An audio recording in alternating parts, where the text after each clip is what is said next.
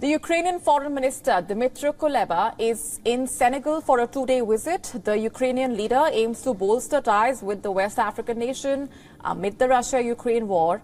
On Monday, Kuleba met Senegal's president and foreign minister. He promised that his country will do all it can to send more grain to Africa. Senegal's president also urged Russia and Ukraine to resume their grain exports. Many African countries depend heavily on grain imports from Russia and Ukraine, and Russia has blamed the West for the rising food prices. Meanwhile, Western leaders accuse the Kremlin of using food as a weapon in the war. So far, Africa has stayed somewhat neutral on Ukraine. At least 25 African nations either voted to abstain or did not vote at all on the UN resolution, one that condemned the war in Ukraine earlier this year, and Senegal was among those abstaining. In fact, its president told the UNGA that Africa does not want to be the breeding ground of a new Cold War.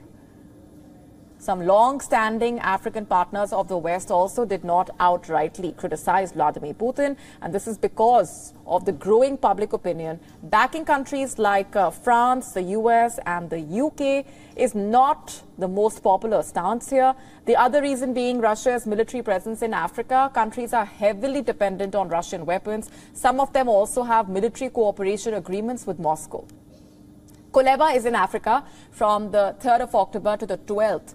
For the first tour of the African countries in Ukrainian diplomacy. The foreign minister's priorities including strengthening Ukraine's position as the global food security guarantor, deepening cooperation in the educational field, promoting Ukrainian IT products, as also discussing new opportunities for Ukrainian exports.